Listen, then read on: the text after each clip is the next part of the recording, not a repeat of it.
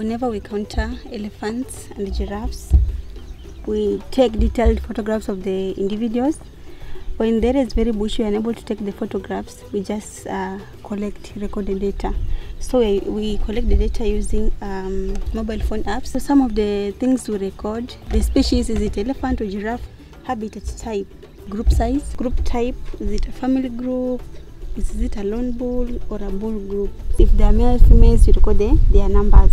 Then general temperament, the behavior of the elephant, is it angry, nervous, relaxed? If you know the idea of the individual, we record the observation. What was the elephant doing?